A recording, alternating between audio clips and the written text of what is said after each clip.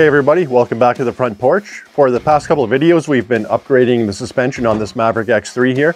And we have one more job to do, and that is to set the ride heights. Let's get that done so we can get this thing ripping finally. So it is important to note that there are many variations and procedures for setting ride height on a car. Today we'll be doing a procedure relevant to these custom springs that are made just for this specific car right here. So we will not be exactly following the Can Am manual or the Fox race tune, which you can find online, but many of the things we're about to do here are still relevant to those procedures as well, so there's still some good information that you can pick up here. If you are tuning your factory stock suspension from the manual, they're going to have some different procedures. They're going to have you measure things like from the top of the preload collar here up to the top of the shock body, and other things like fully extended shock length with the car jacked up off the ground. But for our procedure today, that's going to be completely irrelevant. We're going to do what we have to do to get the proper ride height set on this car, which is going to be 15 inches in the rear and 15.5 inches on the front with 30-inch tires.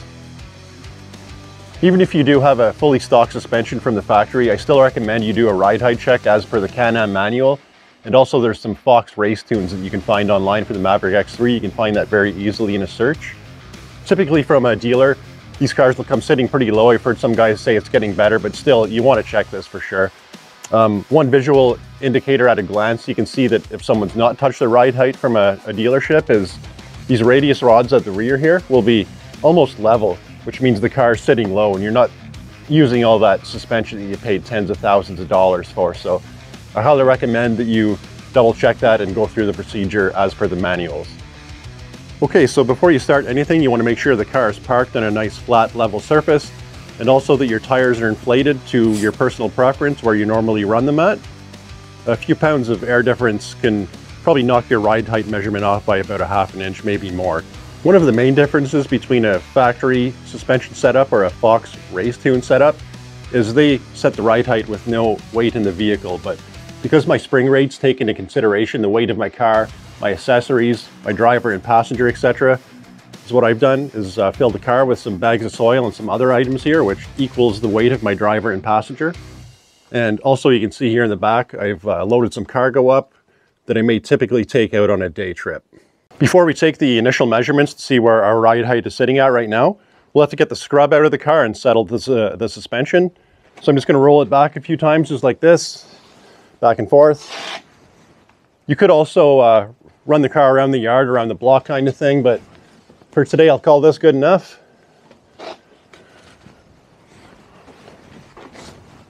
I'll rock the suspension a little bit to get it to settle.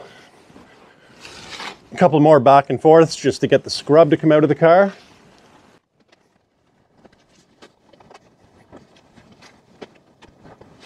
Now we can take our initial measurements to see how far we have to adjust. Like I mentioned before, we're looking for 15 inches of ground clearance in the rear of the car for our setup. So we're going to measure just above the skid plate and under the metal body here in this seam. Take the measurement. And we're about 14 3/4 right there. So we have about 1/4 inch to come up on the rear. For a front ride height measurement, I'll show you a pretty good place you can do that on the X3 here. You can see there's a round tube right here that runs from side to side under the car. So I'll measure from the bottom of this tube right here to the ground. But you got to note that this tube here is about 1 inch higher than the bottom of the car where you would normally measure ride height. So you're going to subtract 1 inch from the bottom of this tube. So if this measured 16 inches, subtract 1 and your measurement is actually 15 inches. So that's a good accurate spot you can measure from under the car. The Fox race tune instructions will have you measuring on the side of the body here. But because it's so rounded, you could probably be off by about up to 1/2 inch if you measure from this point. So the round tube I showed you up front, subtract 1 inch is the best way to go. So I'll go ahead and measure from the bottom of that bar I just showed you. Looks like we're a little under 14 1/4, so subtract 1, and that's around 13 1/4. So we're going to have to come up a good couple inches at least to get into specifications here. I did contact Shock Therapy to make sure that was within the realm of acceptability as far as adjustment. They said I should have no problem, and the 64-inch cars like a little more preload anyways. And it's going to be about a 2-to-1 ratio here on the spring, which means if I compress the spring 1 inch, it's going to bring the ride height up 2 inches. So I'll compress the spring a little more than 1 inch, and then we'll come back and recheck everything. Okay, so you can see I have the front of the car jacked up off the ground here, so all the weight is taken off the springs. Then next I'll come in here, I'll take a measurement just for reference from the top of the shock body down to the top of the preload collar. And then I'll bust loose this top nut here, which is just kind of like a jam nut, get it up out of the way. And I'll screw the spring down about 1 inch, which should bring my ride height up about 2 inches. And also to note, obviously you want to do equal measurements and adjustments on each side of the car to keep it equal. Normally on a stock spring setup, you can kind of use one hand with a glove and turn the preload collar up here.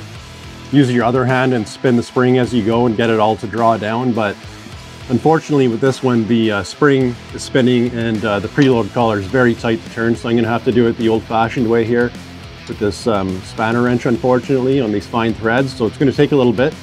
We'll get back when I'm done that. But a couple other options, if you do have a spring compressor around, which I don't, you could compress the spring and take the tension off it to make the nut up top freely spin. Another trick guys do is use a ratchet strap to compress the spring enough to get the tension off the preload collar. But I don't think ratchet strap hooks will fit in up here for me. So like I said, I'm going to do this the slow, old, painful way. So I did have to end up using the spanner wrench for the whole 1+ inches of adjustment on the other side. That was a serious pain in the ass, going like 1/8 of a turn at a time. But fortunately this one here, I'm able to turn by hand. Like I mentioned before, I can grab the spring and grab the other upper nut and keep it turning. So this one will be a lot quicker. But something you might want to consider if you're going to do this is grab a cheap Princess Auto or Harbor Freight spring compressor that you can fit on the spring in the car and compress it down so you can turn the nut easier. That was a pretty serious pain in the ass on the other side, but this one will go quite a bit quicker for me here. Okay, so I got those preload collars down to exactly 4.5 inches here. It was a little shy of 3.5 inches before, so I moved it a little over 1 inch, and we need a little over 2 inches of ride height gain. So moving it down that much should get us very close to 15.5 inches on the front here. So next I'll let the car down off the jack. I'll roll the car back and forth to get the scrub out of it and let the suspension settle, and then we'll remeasure it. And we'll take a measurement again at the bottom of that bar. Looks like we're at about 16.25. So -1, that's 15.25. So we have to come up 1/4 inch. So I'll just bring those preload collars down a little bit more and repeat the process until I'm at 15.5 inches. Also, I forgot to mention, if you are setting ride height with a Fox IQS system, Shock Therapy recommends having the system powered up and in soft mode. So what I've done is move the preload collars down another 3/16 of an inch. I settled the suspension again. We'll go ahead and measure off our measuring point at the bottom of the bar. And we're exactly at 16.5 inches. So subtract 1 inch and that's 15.5, which is exactly where we want to be with 30-inch tires. So perfect. So now that we have our front ride height set up properly, we'll recheck the rear here. I've transferred some weight to the back from bringing the front end up, so it's probably dropped a little bit more. And we are a little over 1/4 inch shy. So unlike the front shocks, which are a 2-to-1 ratio, the rears will be a 1-to-1. So for every inch I compress the springs in the rear, it'll bring the ride height up 1 inch. I'm just over 1/4 inch off, so I'll preload these springs with the collars about a little over 1/4 inch and come back and check again, and we should be right on. Okay, so I've made those adjustments to the rear of the car here. Exact same procedure as the front. I broke free the jam nuts at the top, jacked the car up off the ground to get the weight off the spring. I screwed down the preload collars about 1/4 of an inch, dropped it back on the ground, rolled it back and forth, and rocked the suspension to get it to settle and get the scrub out of the wheels. So we'll recheck after the adjustments here. And on that one, I actually overshot almost 1/4 of an inch. I'm not going to worry too much about that because I expect these springs and suspension to settle a little bit over the first 1 to 300 miles kind of thing. So I'll take it for a couple drives, bring it back in, recheck everything, and fine tune it. So now that we've got this good, we have one more job to do, and that is to set the crossover rings to the proper position. Now that we have our ride height set properly and our springs preloaded, we can go ahead and tighten back down the jam nuts on all 4 corners of the car so it's locked in place.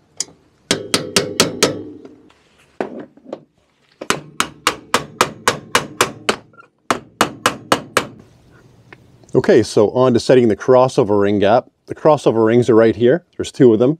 One of them acts like a jam nut, just like up top on the preload collars.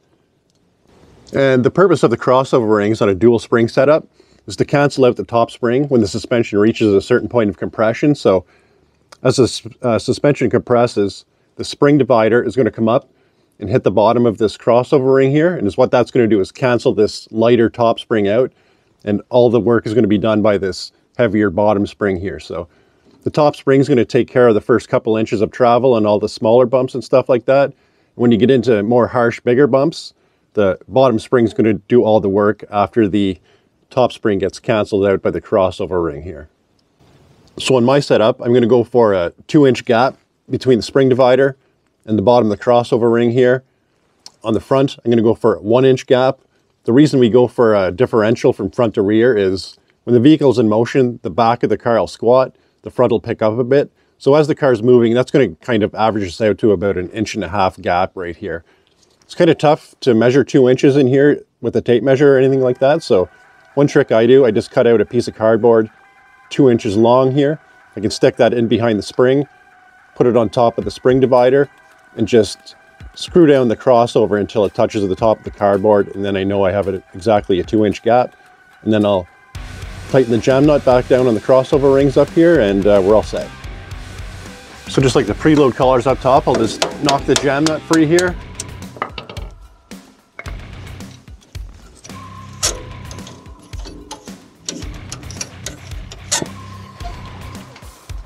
Stick my piece of cardboard in.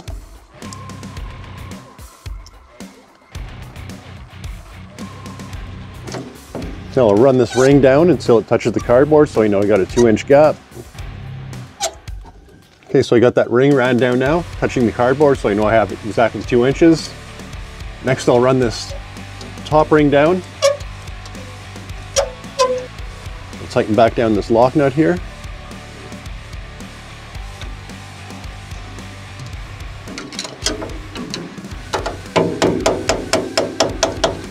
You can see sometimes both nuts move, so you might want to go back and forth. I just lost a little bit of gap there, but let's move back down to the bottom one, tighten it up.